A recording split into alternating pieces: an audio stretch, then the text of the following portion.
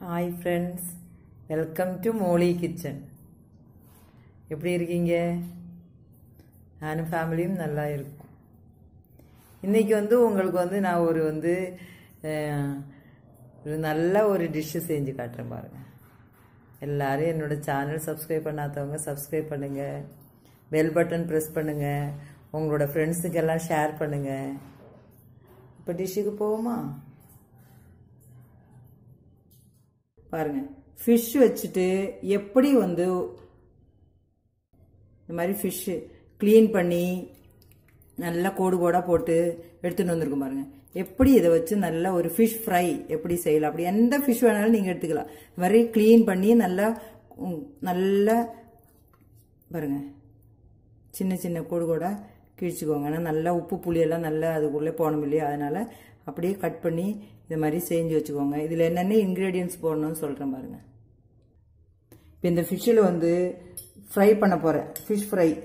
அது எப்படி பண்ணணும்னு கேட்டேன்னா, ஃபஸ்ட்டு பாருங்கள், 2 ஃபிஷ்ஷு தானே இருக்கும். அது ஒரு ஸ்பூன் சில்லி பவுடர், ஒரு ஸ்பூன் நல்லா ஃபுல்லாக ஒரு ஸ்பூன் போட்டுக்கோங்க. அப்புறம்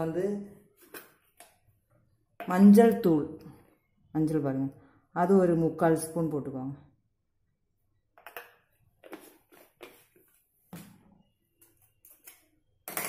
இப்போ இது பெப்பர் கொஞ்சம் ஒரு 1/4 டீஸ்பூன் தான் போடுவேன். பெப்பர் போட்டுட்டோம்.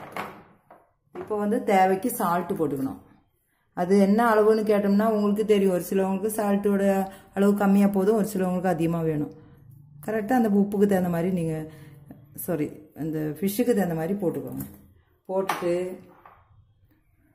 நல்லா மிக்ஸ் பண்ணுங்க. ரொம்ப ட்ரையாக இருக்குது அப்படின்னு வச்சுக்கோங்க, லைட்டாக ஒரு 1/4 டீஸ்பூன் தண்ணி ஊற்றி விட்ருங்க.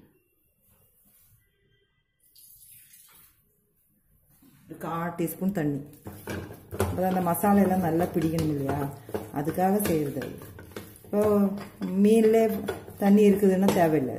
அது நல்லா தேய்ச்சி விட்டுற மாதிரி நல்லா மசாலா பிடிக்கணும்.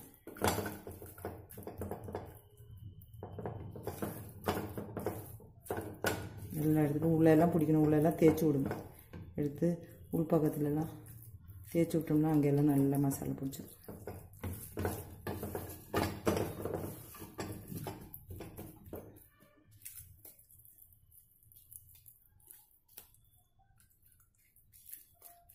இப்போ ஒரு 1/2 மணி நேரம் வச்சிடுங்க. இதுக்கு ஒரு 1/2 மணி நேரம் கழித்து நம்ம எடுத்து ஃப்ரை பண்ணி எடுத்துருவோம்.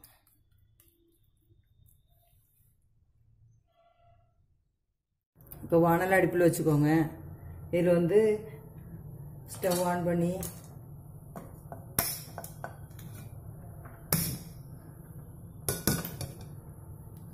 எந்த வானல் வேணாலும் எடுத்துக்கலாம். தோசை பேன் எடுத்துக்கலாம், நம்ம இஷ்டம். இதில் தண்ணியெல்லாம் நல்லா வடிகட்டுறதும் எண்ணெய் ஊற்றிடுங்க. என்ன எண்ணெய் நீங்கள் யூஸ் பண்ணுறீங்களோ அந்த எண்ணெய் ஊற்றுங்க.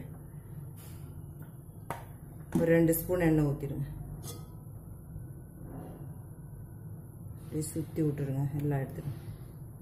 இது நான்ஸ்டிக்குன்றதுனால பிடிக்காது, உங்களுக்கு பிடிக்கிறதுக்கு சான்ஸே இல்லை.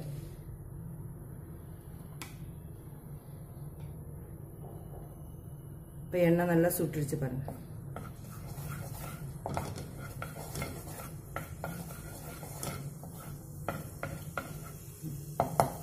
இப்போ 1/2 மணி நேரம் நான் தேய்ச்சி வச்சிருந்தேன் இல்லையா, அந்த ஃபிஷ்ஷு எடுத்து அப்படி வச்சுருங்க. உடனே திருப்பி போட்டுருங்க. எண்ணெய் 2 சைடும் பிடிக்கணும் இல்லையா, அதனால.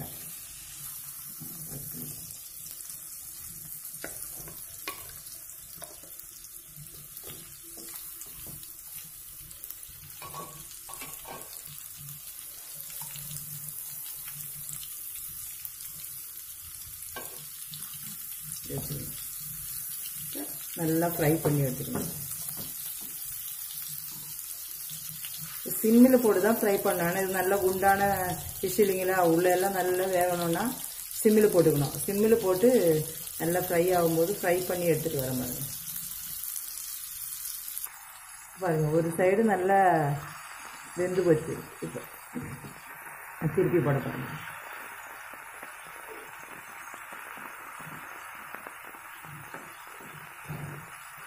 எக்ஸ்ட்ரா ப்ரெஸ் பண்ணி விட்டோம்னா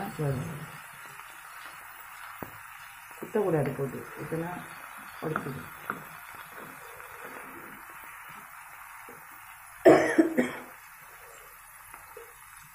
இப்போ திரும்ப மூடி வச்சு ஃப்ரை பண்ண பாருங்க. நல்லா 2 சைடும் நல்லா ஃப்ரை ஆகிடுச்சு.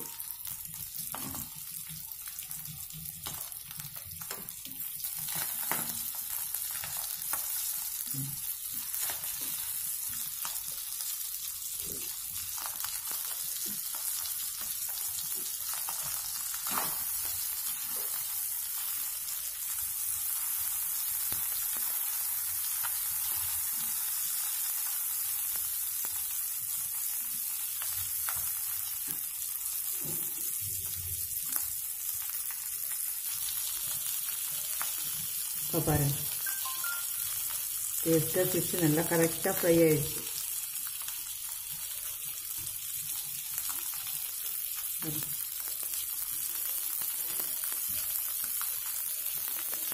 இப்போ பாருங்கள்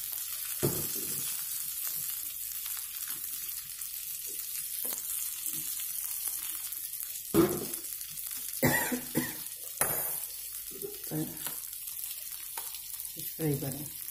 நான் வந்து இது டெக்கரேட் பண்ணி எடுத்துகிட்டு வரேன் பாருங்கள்.